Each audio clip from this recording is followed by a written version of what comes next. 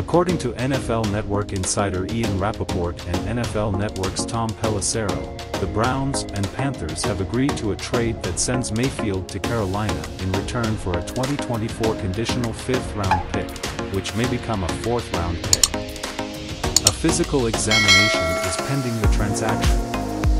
Carolina later made the purchase public. According to NFL Network's Mike Garafolo, Cleveland will pay Mayfield $10.5 million this season, saving nearly $8 million in cash and salary cap space. The 5th-year quarterback will receive almost $5 million from Carolina. Meanwhile, originally owed $18.858 million, Mayfield agreed to a $3.5 million wage cut but can make up the difference through incentives. With the first overall pick in the 2018 draft, Mayfield's career with Cleveland got underway. Although Mayfield had his share of highs and lows, his relationship with the Browns ultimately turned sour as they pursued and eventually signed Deshaun Watson.